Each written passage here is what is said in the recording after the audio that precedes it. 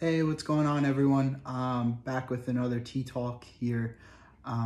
Just getting over COVID, so I'm sorry if my voice is a little weird or a little hoarse.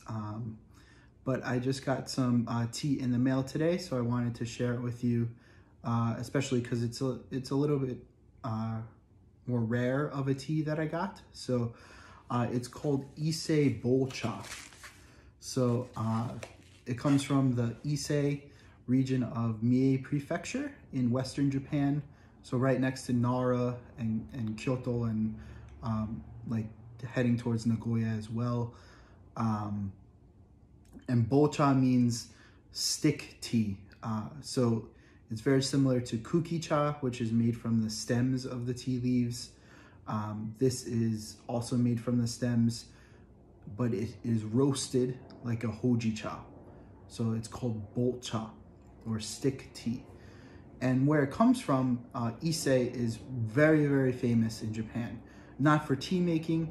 Mie Prefecture is not really known for having the best tea or anything, but Ise, or the city of Ise, is famous for its Ise Jingu, or Ise Grand Shrine, which has a history of going back over 2,000 years. So according to tradition, it was founded in 4 BC, but more realistically, it was, or at least the first building that was built there permanently was built by Emperor Tenmu in around the 600s.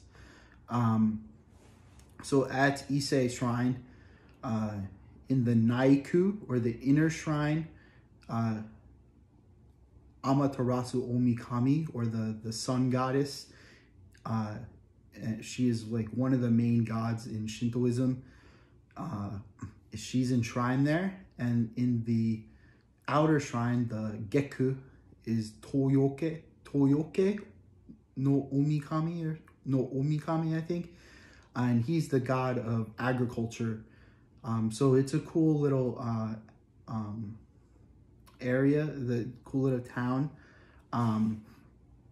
But another interesting thing is that the shrine is rebuilt every 20 years.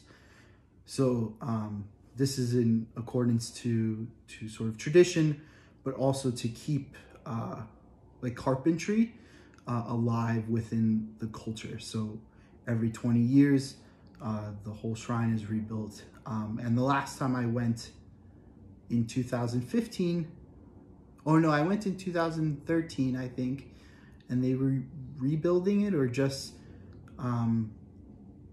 like had just rebuilt it. And then when I went in 2015, it had been rebuilt, and I was able to